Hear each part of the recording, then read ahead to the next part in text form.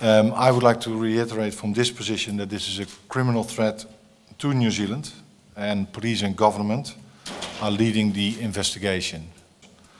So I think, or our opinion, as a dairy industry, this is really a despicable crime and act, yeah, to blackmail New Zealand.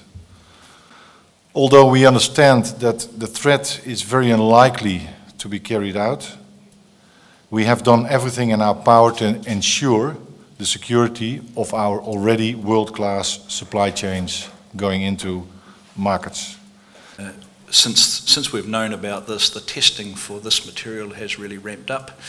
There's been something like 35,000 tests now, and to date absolutely no detect for this chemical at all. So we are increasingly confident that the measures we've put in place to lock down our supply chains are working.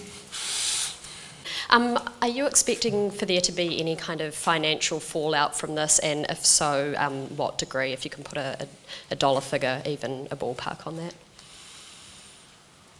I think it's far too early to start that debate. I think we need to focus today on the Criminal Act, and to be honest, we have been quite angry about all of this. That we focus on the Criminal Act, we focus on safe consumers, and yes, we will have to work with our counterparts, with our trade partners, and with our customers overseas, yeah, that we minimize the value impact. But that is really, for me, third level. It is the Criminal Act, so the perpetrator. It is consumers and children, and the value consequences too early to talk about.